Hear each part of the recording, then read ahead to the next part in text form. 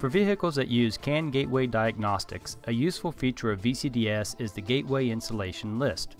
CAN gateway diagnostics first appeared in some 2004 vehicles.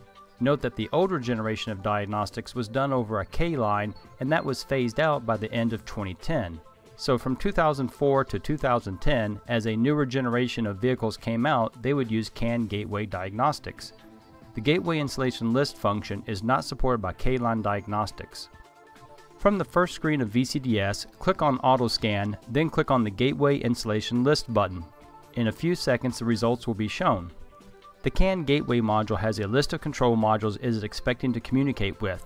The Gateway Installation List function will have VCDS ask the CAN Gateway for that list and a simple status of each module in the list. There are 4 possible status results for any given control module: OK, Malfunction, Cannot be reached, Not registered.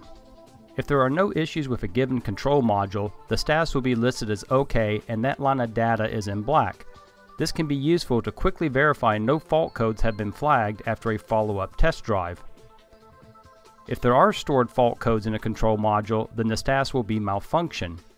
You can double-click on that line of data from the Gateway Installation List and VCDS will connect to that control module and go directly to checking DTCs.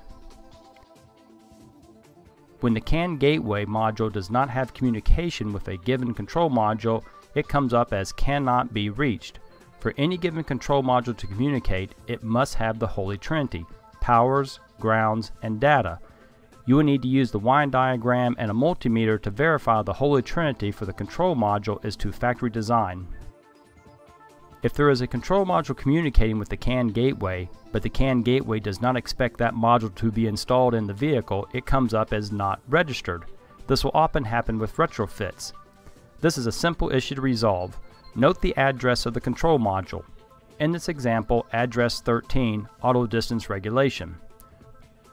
We will need to connect to the CAN Gateway module, so I will double-click on the line of data for the CAN Gateway. VCDS will jump into checking the fault codes of the CAN Gateway. I click Done, go back. From the Open Controller screen, I click on the Installation List button. This is where the installation list comes from. Boxes that are checked are expected to communicate. However, address 13, auto distance regulation, box is not checked. Click on the box to enable it, then click on Save Coding. Now clear the fault code out of the CAN Gateway module. Exit out of the CAN Gateway module. Click on Gateway Installation List again to refresh, and now address 13 Auto Distance Regulation and address 19 CAN Gateway come up as OK.